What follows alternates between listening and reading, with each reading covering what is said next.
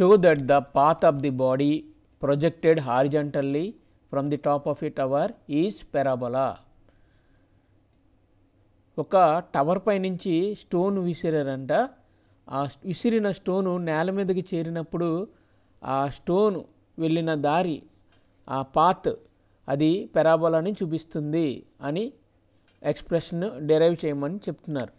So that the path of the body projected horizontally from the top of a tower is parabola. So ఇప్పుడు ఒక tower పై నుంచి మనం ఇది tower పై నుంచి ఒక స్టోను విసిరాం. ఇది చూడండి, ఇక్కడ ఇది హారిజాంటల్గా విసిరాం కాబట్టి ఇలా ఇండికేట్ చేస్తున్నాను. హారిజాంటల్గా విసిరిన తర్వాత ఇది గ్రౌండ్,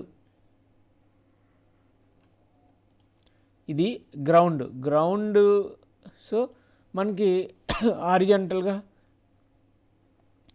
విసిరినప్పుడు ఆ స్టోను ఇలా పడుతుంది మనకి గ్రౌండ్ పైన, ఈ పైన ఇలా పడుతుంది. ఇప్పుడు గ్రౌండ్ పైన పడిన దూరం ఎక్స్ అనుకుంటే, అంటే మనం విసిరినప్పుడు హారిజాంటల్గా విసిరిన స్టోను అది నేలను తాకేటప్పటికి ట్రావెల్ చేసిన దూరం ఎక్స్ అనుకుంటే టవర్ యొక్క హైట్ వై అనుకోవాలి. సో ఇప్పుడు ప్రయాణించిన కాలం అంటే ఏంటి, ఆ బాడీ ట్రావెల్ చేసిన టైము టీ ఏంటి, ఆ బాడీ ట్రావెల్ చేసిన టైము టీ.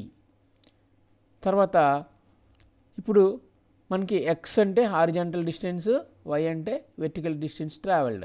సో మనకి ఏం చేస్తామంటే horizontal distance travelled horizontal distance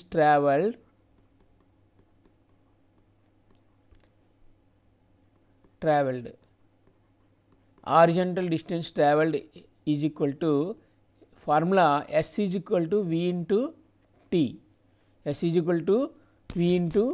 T.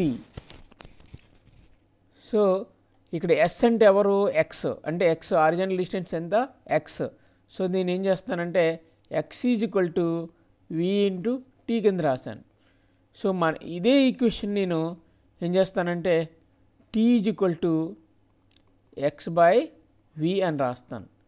So టైంకి మనకి ఎక్స్ప్రెషన్ వచ్చింది టైం, అలాగే హారిజాంటల్ డిస్టెన్స్ కూడా వచ్చింది, X is equal to VT. So next vertical distance కడదాం. వెర్టికల్ డిస్టెన్స్ ట్రావెల్డ్ అంటే ఇక్కడ vertical distance travelled is equal to ఒక ఫార్ములా వేద్దాం. S is equal to UT plus of AT square అనే ఒక ఫార్ములాని మనం యూజ్ చేద్దాం. తర్వాత ఇక్కడ ఇందులో U అంటే ఎవరంటే ఇక్కడ ఇనీషియల్ వెలాసిటీ,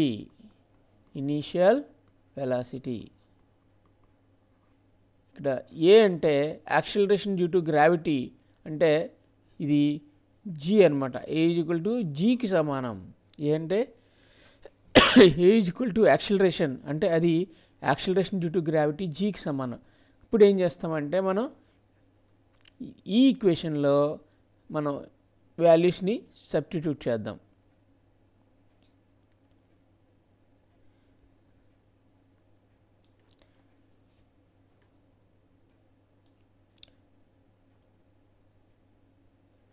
మనకి S is equal to UT plus of అని ఇచ్చారు కదా.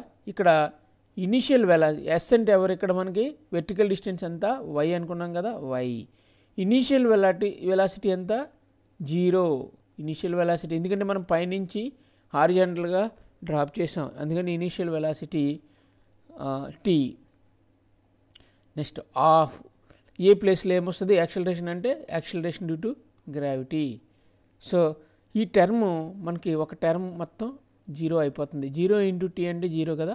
అప్పుడు మనకి ఏం మిగిలింది, Y is equal to of GT square మిగిలింది. మనం ఆల్రెడీ T అంటే ఏమని రాసుకున్నాం, ఎక్స్ బై V. ఇప్పుడు మనం ఆ వాల్యూని ఇక్కడ సబ్స్టిట్యూట్ చేస్తాం. Y is equal to of T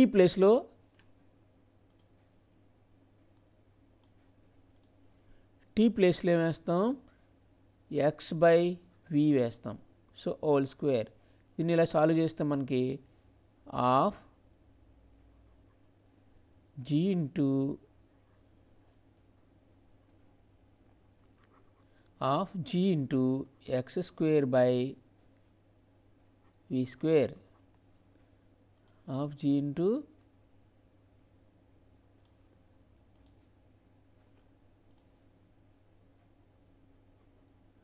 g into x square by v square. ఇప్పుడు of g by v square common తీద్దాం. ఆఫ్ g ఇప్పుడు ఏం మిగిలింది, ఇక్కడ x స్క్వేర్ మిగిలింది. సో మళ్ళీ ఈక్వేషన్ నేను ఇలా రాస్తున్నాను చూడండి. y is equal to half into g by v square into x square. This is the equation of parabola.